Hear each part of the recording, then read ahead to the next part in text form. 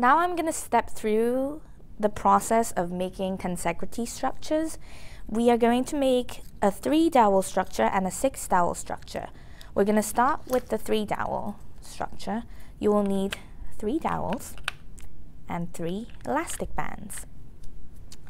When the tensegrity structure is put together, the dowels would look like this. They represent the X, Y, and Z axis.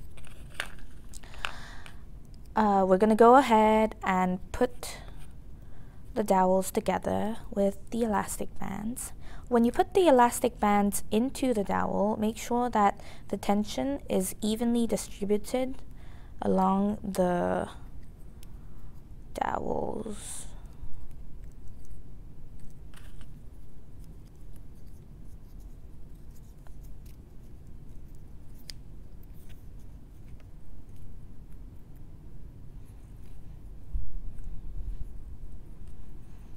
So it's nice and even.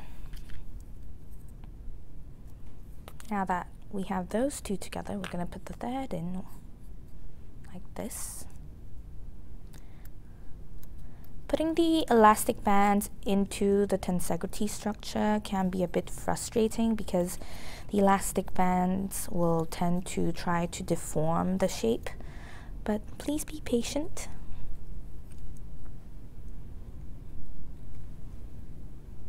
Make sure it's all even, nice and even.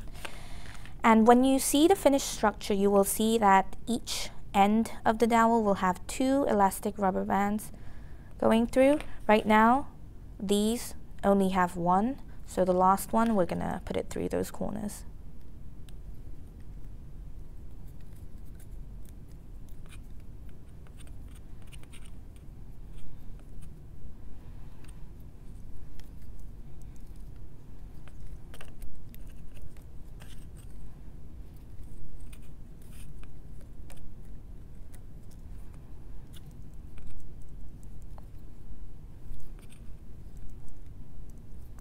When you're done, just adjust the bands a little so that it's all nice and even. And there we have the 3-dowel tensegrity structure. We're going to go on and make the 6-dowel tensegrity structure. You'll see that we need 6 dowels and 6 rubber bands. I have already put the rubber bands into the dowels because you'll find it easier to make the structure this way. Right now they're color-coded so that each color represents an axis. Like the 3-dowel one, each dowel was representing the X, Y, and Z axis.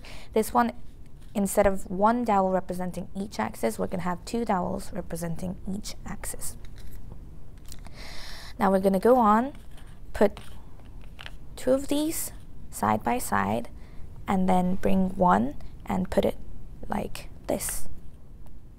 I'm going to take off the elastic band that was originally there, put the new elastic band in, and then put the elastic band back on so that the red one doesn't come out that easily.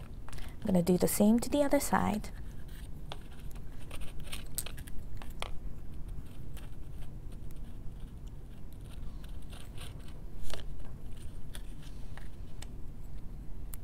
And like the previous one, just make sure that it's roughly in the middle and the tension is evenly distributed. We're going to flip it over, get the same color,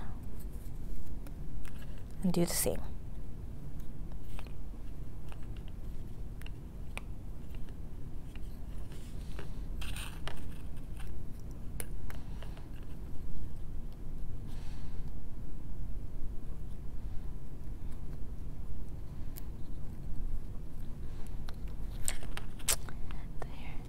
Now that we're done with that, we're going to have the last set of the dowels go like this. We're going to take one and put it into these 2 rubber bands. And the same, take the original one out, put the new one in, put it back on.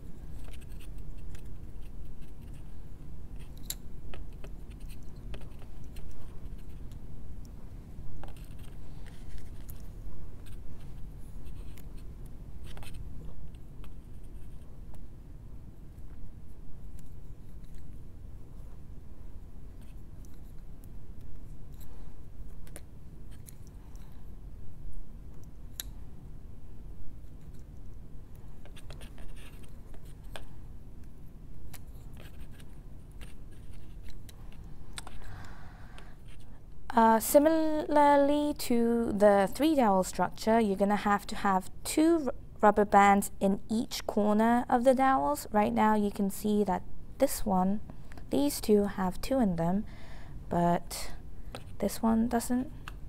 So we're going to put the last remaining elastic band and put it into the last corner. And the same, we're going to take the original out, put the new one in, and reinforce the bond.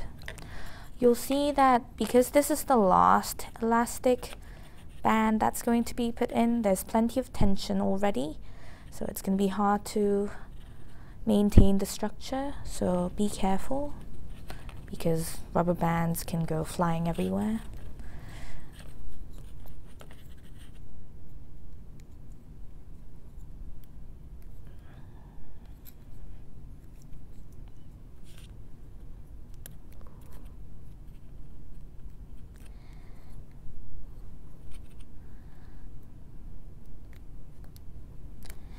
And when you're done, just go around making sure that all the rubber bands are evenly distributed.